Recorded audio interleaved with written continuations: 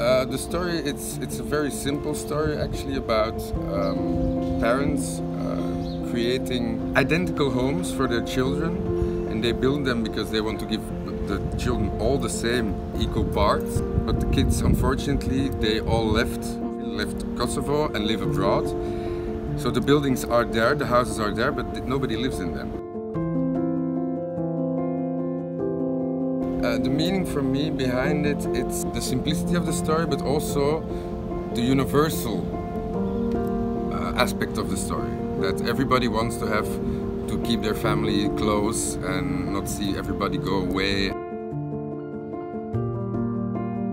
They're really very warm-hearted people that want to have that family life. Get their family together, although it's physically not possible.